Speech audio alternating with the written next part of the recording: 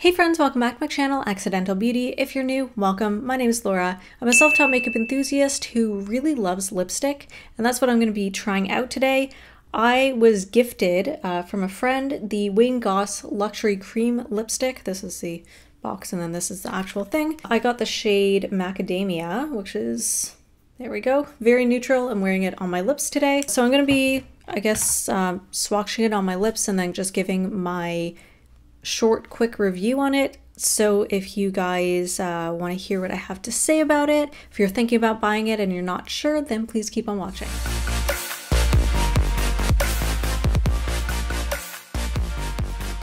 Excuse how I look right now.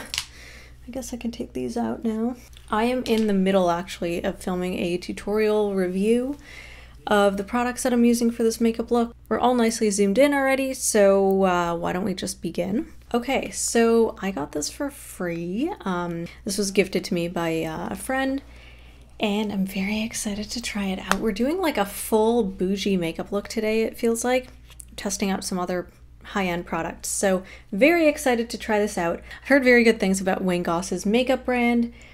I really love him as a YouTuber and an artist. I think he's brilliant, so very excited to try this out. This is the Luxury Cream lipstick. It's 3 grams or 0.11 ounces, and this is in the shade Macadamia, which will apparently look like this. So this is, we got the shade again. This is the component, very bougie, very like hard plastic. This is the lipstick, very neutral, nice vanilla scent. I think it'll go very nicely with this neutral makeup look that I've got on. So let's try it out. Okay, so it's very creamy, so it's kind of sheer. I don't know if it's just because the color is so light. It's almost like a lip balm. Very comfortable, very smooth, very rich, creamy kind of texture. Feels amazing on the lips. If you made like lip balms with this texture, that would be amazing. It looks perfectly fine. It's fine. I'm sorry. I'm not impressed. A thing that I really hate about any of this like luxury or luxury looking makeup products is this is a very reflective plasticky, I think it's just plastic. You probably can't really see from here, but oh, maybe you can. My fingerprints are all over this thing already, and like all of that, you know, clean luxury, like no one's gonna be polishing their makeup components, I guarantee that. And like you have this for literally, I've been trying this out for 3 minutes and it's already got my grubby little fingerprints all over it. You know, it looks nice when you have it on your display, but like if you're actually using it, it doesn't keep that pristine look. It's nice when brands make packaging like that. You feel special opening it up. And then when you actually use it like you're supposed to, because you're a consumer, it loses that appeal. Anyways, okay, let me finish off the rest of my makeup and then I'll come back and talk about my thoughts about this product some more. Okay, so I'm back. This is the final look. I haven't wanted to drink anything because even though my throat is very, very dry right now, I honestly was worried about the lipstick fading. So now that I have the rest of my look on, let's just do a test. Okay, so like, just show you it's clean. We had a tiny bit of transfer on my water bottle. Yeah, you can kind of see a little bit over there. And on my lips, okay, not too bad. I'm just gonna do like a kiss test. Yeah, so it's not non-transfer. Like, sure, I guess it stayed on my lips, but it's also pretty close to my natural lip color, maybe a little bit peachier. It's fine. I'm sorry, Wayne.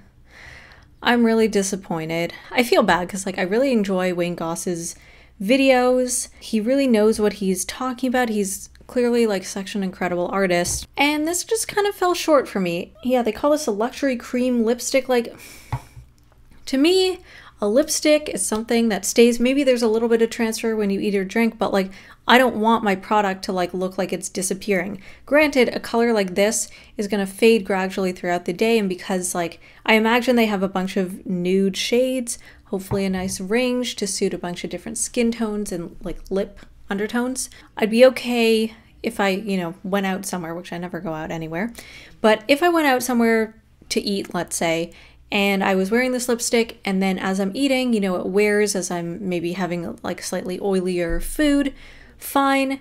but I don't know how much this costs, but like I imagine it costs quite a bit. And if you're spending that much money on, hold on, I just need to Google how much this costs. Okay, so this costs, oh, okay, actually not too bad. Oh, and he does have a nice range of colors.